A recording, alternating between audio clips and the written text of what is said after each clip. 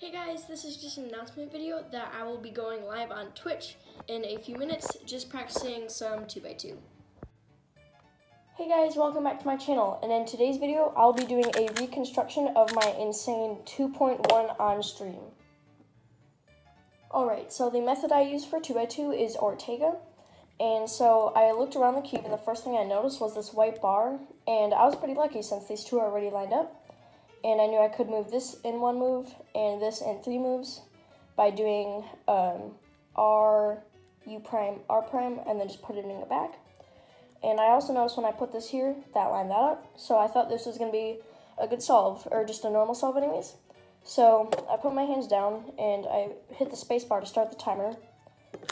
Move this over, and then I move this in with the 3 move thing. And somehow I get an OLL and PLL skip. So this is my first ever LL skip on 2x2. And I just do 2 moves to solve the top. And this was an insanely lucky solve.